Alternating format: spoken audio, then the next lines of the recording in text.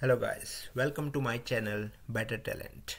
Today we're gonna talk about npm Nodejs. It's a very quick video, so I was trying to update my npm and Nodejs to do some stuff on AWS CDK, and then I found out Nodejs is not compatible with AWS CDK 2.0, the current version which was installed on my laptop. So I thought it will be good to provide the commands how to update the Node.js and npm.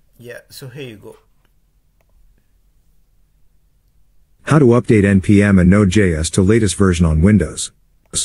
Check current version using following command. npm version 2. Run the following command. npm g install npm. 3. Check the npm version again using the same command in step number 1. 4. Run the following command to check the current version. Node version. 5. Run the following command to wing it install open.js node.js.lts. 6.